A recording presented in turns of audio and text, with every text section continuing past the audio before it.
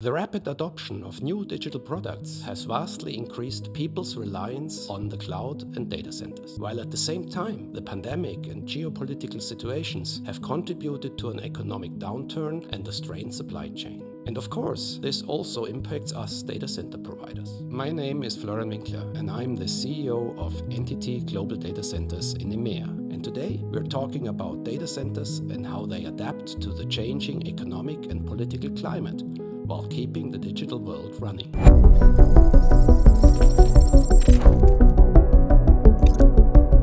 Climate report is out today.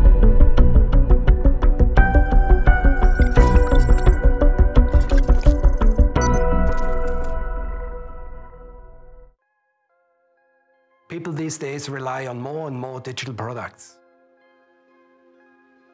These need to be produced, generated, created somewhere.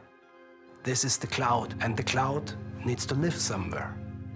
This is not virtual, this is brick and mortar. So we as the data center providers, we're the backbone, the digital backbone of this transformation. So we're part of that transformation trajectory. So far so good, but we also face challenges. We have seen the pandemic, but now new challenges have arrived. The Ukraine crisis, the inflation pressure, and also interest rates going up. Money is getting more expensive. This all affects the society, many sectors, but also the data center industry. The challenges we're facing in this really volatile environment, I think we need to do a couple of things. The quality of our predictions of the business need to be better. Sound business cases to evaluate how pricing levels and costing levels develop in the future in such a long-term nature of our business is key.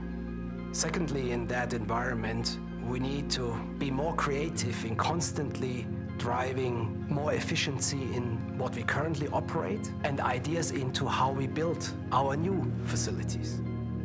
Saving energy, creating new technology which can be applied, alternative technologies, all these type of things, and designing a sustainable data center right the first time.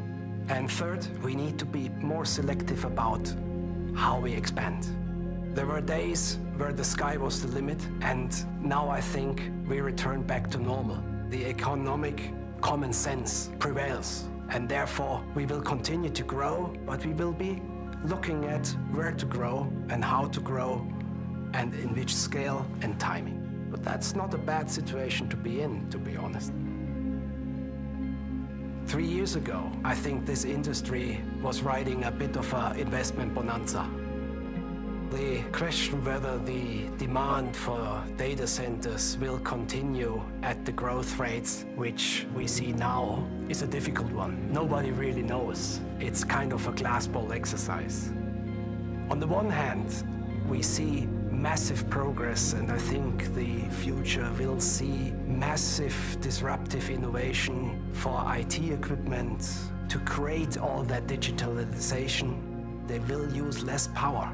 They will do more with less input.